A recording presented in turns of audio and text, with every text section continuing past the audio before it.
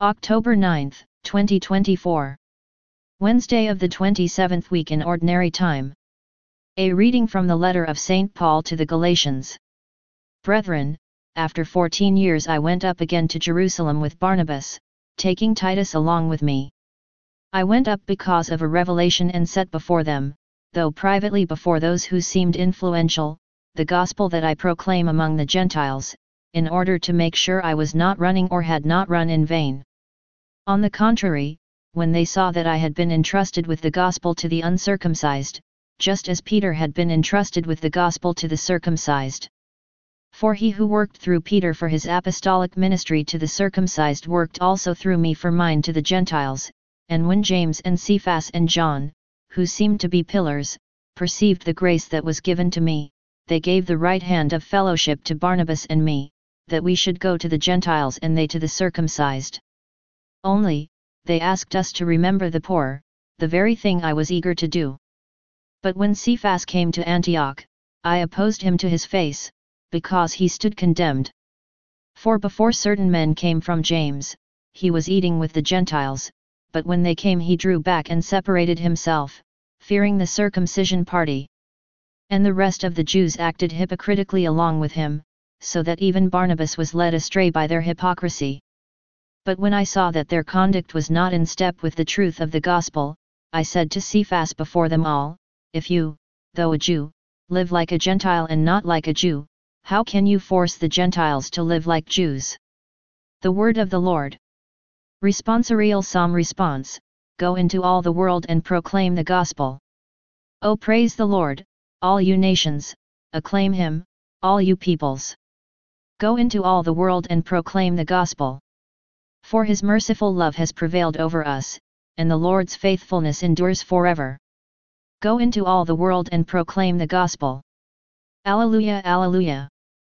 You have received the Spirit of adoption as sons, by whom we cry, Abba, Father. Alleluia. A reading from the Holy Gospel according to Luke.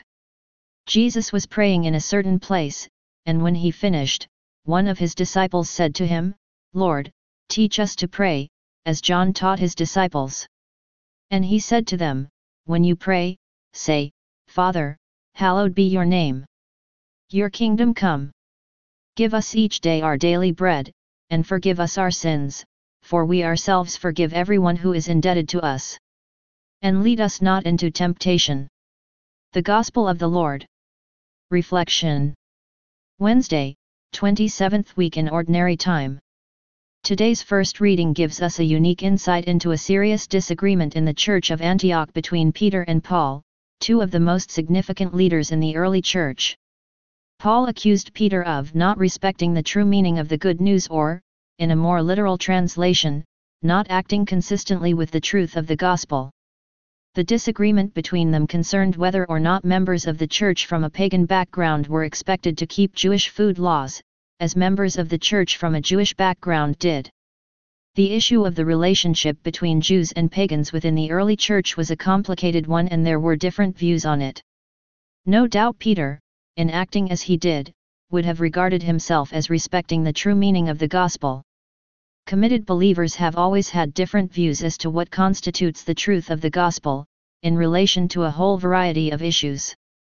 Peter and Paul may have disagreed strongly on this occasion, but for many years afterwards they each preached the gospel in different parts of the Mediterranean world and each of them was put to death for the truth of the gospel in the persecution of the Church in Rome by Nero around the year 64 AD. Although they may have disagreed on one particular issue in the Church of Antioch, they went on to show themselves united on the fundamentals of the faith. What are the fundamentals of the faith? They are to be found in the creed we recite every Sunday. They are also to be found in the prayer that Jesus gave his disciples in today's Gospel reading. We are to be united in the fundamental task of helping to create a space for the coming of God's kingdom. We are to be united in praying for and working for daily bread for all of God's people, both physical and spiritual bread. We are to be united in our shared recognition of ourselves as sinners before God and in our shared willingness to pass on to others the forgiveness we have received from God. We are to be united in looking to God for the strength to remain faithful to the truth of the gospel when our faith is put to the test by forces hostile to the gospel.